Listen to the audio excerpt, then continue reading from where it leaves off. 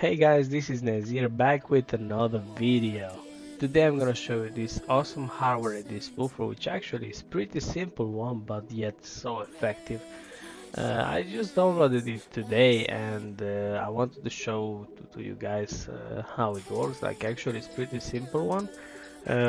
Yeah, we opened this thing as an administrator and there we have it. As you can see, as a CMD alike window, and it just have like pretty simple options, right?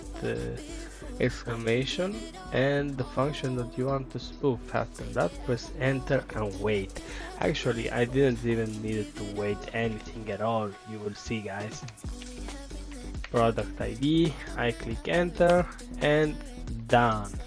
And this is with everything, as you see, name, again, done. I'm not gonna spoof the hardware ID and the GUI ID because I'm running some functions right now on the PC that I don't want to be altered by this. But trust me, I tried on different laptops that I have also for tests, and these things also work nicely. So I will leave this simple spoofer, because it's called like this, simple spoofer, on the description and on the comments down below. And guys, I hope it's as good as it was for me. So yeah, thumbs up if you liked it, and see you another video. Bye.